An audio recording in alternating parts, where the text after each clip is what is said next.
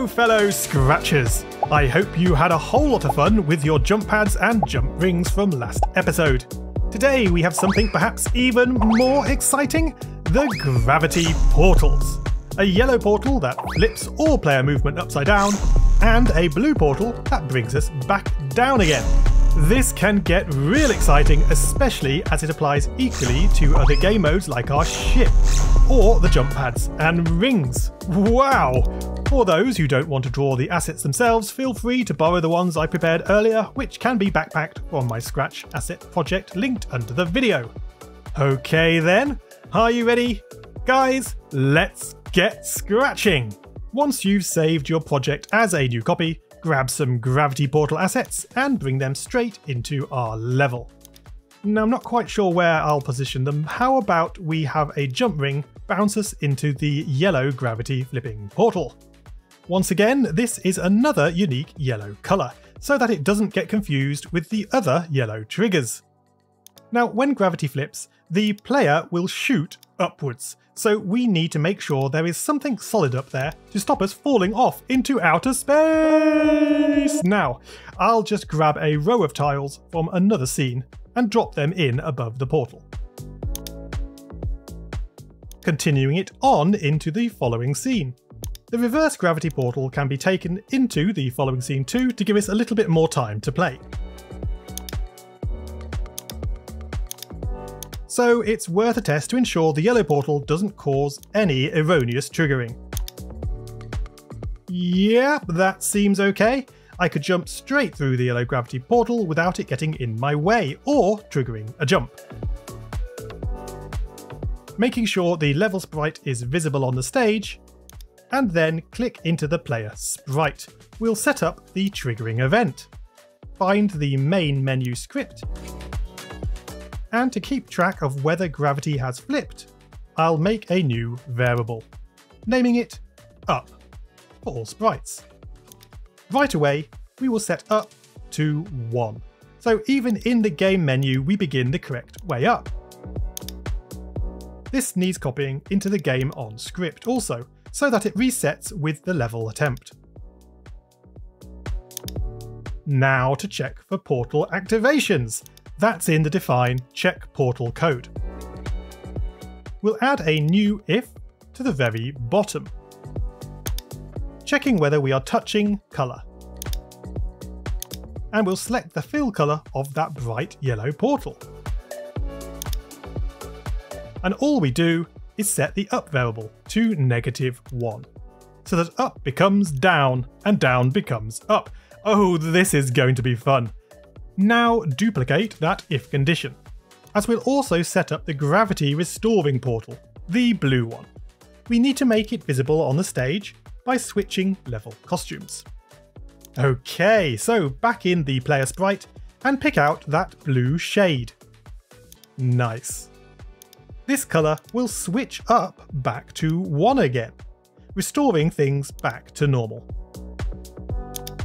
Now we can make this a little more efficient, drop in an if else around those two portal checks. We only need to check for yellow portals when gravity is normal. That is when up is greater than 0. And the reverse for the blue restoring portals. That will stop them triggering over and over when they don't need to. Let's make sure the detection is working. Oops, I missed the portal. Okay, cool. Up has switched to -1. That's great. Of course, I should be able to test the blue portal if I can just get the ship to fly. Yeah, up is back to 1. Brilliant. That means we can get on with the far more fun job of actually flipping gravity for our cube. For this, we need to locate the define cube movement script. So, take, for example, this turn by 15. If we were to simply multiply that 15 by our up variable, then now it will be 15 when up is 1 and -15 when up is -1. So it turns the exact opposite direction, which is exactly what we want. So the change speed y is the actual gravity, so change it by -4.3 multiplied by up. This next if controls the maximum fall rate, To avoid switching between less than and greater than, we'll multiply the current speed y by up instead, and then set speed y to -28 multiplied by up. Now careful, this change y wants to stay untouched. So next up we have the level collision scripts. This if decides if we are travelling down towards the floor or not. Well, that wants to flip, so again multiply speed y by up. Then we have the jumping code. Set speed y to 28 multiplied by up to flip that too. Okay, so that was my first pass. Did we miss anything? Let's give it a go. Smash the green flag and flip gravity. Hold on. Right, something is indeed wrong. My first guess is that perhaps I'm travelling too fast into the ceiling and it's glitching out. Let's reduce the maximum fall rate from -28 down to -22.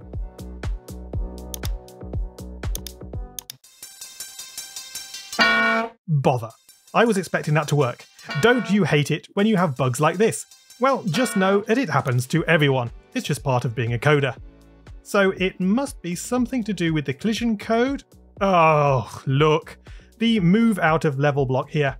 It's moving up out of the collision with that 1. But when gravity is flipped, it should be moving down. Just drop in an up variable, and that should fix that one.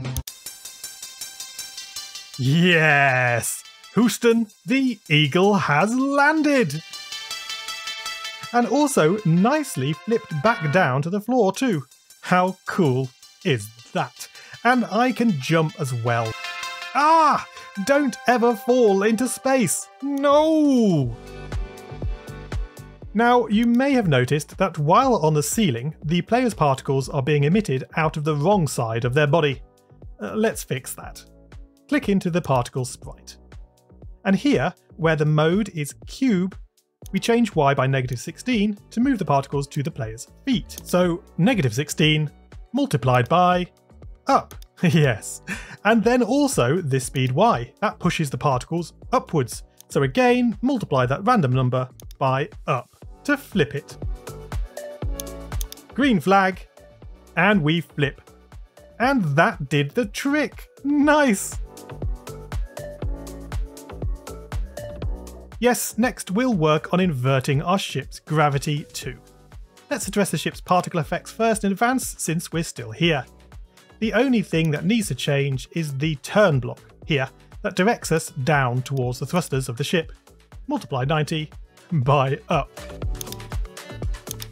Okay, nothing much to test here yet, so click back into the player sprite and we'll check out the player's costumes next. A problem we have here is that although we can turn this ship 360 degrees, we don't have a way to flip it upside down, but still face right. So what we'll do is duplicate our ship costume and add a -1 to the end of its name, ship -1. Then click on the flip vertical button to do the job. Next up, we'll go to the first ship costume and rename it, adding a 1 to the end, ship 1.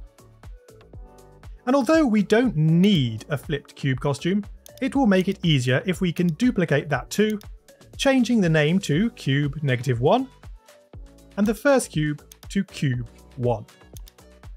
This change is going to require a small alteration to our costume switching code. The first is in the game on event receiver, here. All we need to do is join the game mode variable with our up variable to form the full costume name. Now, if you have already implemented skins, then you'll need to join with that too. Since we are having to set the costume multiple times now, how about we formalize this in a new custom block? Name it Restore Costume and run without screen refresh. We can pop both the set rotation mode and the set costume blocks in there, and then call it right away with a Restore Costume, followed by the camera tracking block. Great! Where else do we change the costume? In the When I Receive Game Over script, replace that rotation mode and switch costume with the new Restore Costume block, and then link it all back together. and the same in our level complete script, replacing again the rotation mode and the set costume.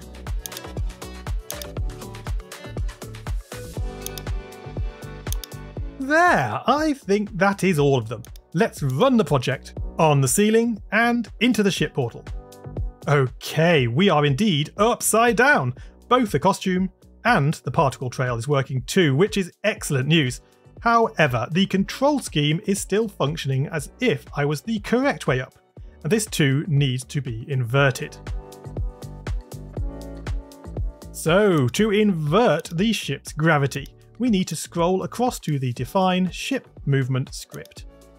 And once more, we'll make heavy use of the Multiply by Up block. Invert the direction of thrust, multiply 1 by up, and -1 by up. Then the maximum up speed becomes maximum down speed, speed y multiplied by up, capping the speed as usual to 12 multiplied by up. Then we have the minimum down speed, speed y multiplied by up. Then setting speed y to -10 multiplied by up. The actual change by speed y is unchanged. And in fact, that is it. So let's give that a shot, shall we? Smashing the green flag. And I want to get upside down and into the ship portal. There we go. And I can confirm that pressing space does indeed thrust us downwards now, which is exactly what we wanted. And it looks and feels awesome. You are really gonna love this. Now, there's just a few things to clean up before we finish for today. The first is that our camera tracking window needs a slight tweak for the inverted mode, because it usually leaves more space below the player so that we can see where we're dropping down to. In inverted mode, that doesn't give us much view of what lies above. So let's scroll over to the camera tracking custom block. And once more, we'll use the multiplied by up trick. But it's a little bit more convoluted here. First, let's make sure that this last camera y is less than 0 check is moved out of this if to run afterwards instead. This is because either ifs will now be able to move the camera downwards. Next, all 4 mentions of y position need to be carefully multiplied by up.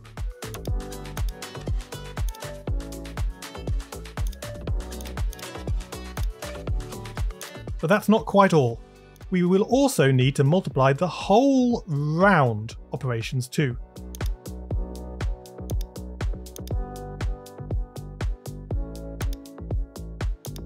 Something like this. I told you this was convoluted.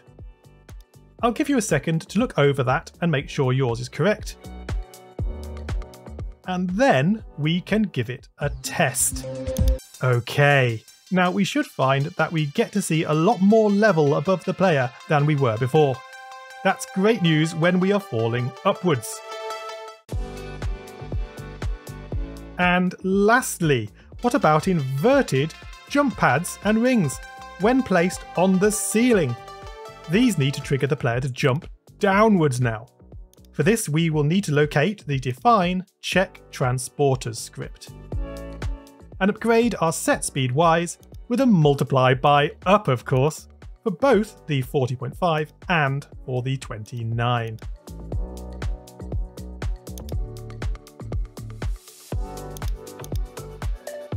And let's check that out. Up we go. And boing! Very fun. What about for a jump ring? Yeah, this has turned out perfectly. I can only imagine the level designs you guys will mash together with the jump pads, rings, anti-gravity portals, ship portals, cube portals, and the standard gravity portals. So please do keep submitting them to the official Scratch Studio linked under this video. It's such a joy to see and play the community's projects. If you enjoyed the video, then please take a moment to give it a like and make sure you subscribed so as not to miss the next exciting episode when it drops. Also, if you have any ideas for what we should cover next in this series, then drop me a comment. Well, that is it from me today. Thank you for watching, have a great week ahead, and scratch on, guys.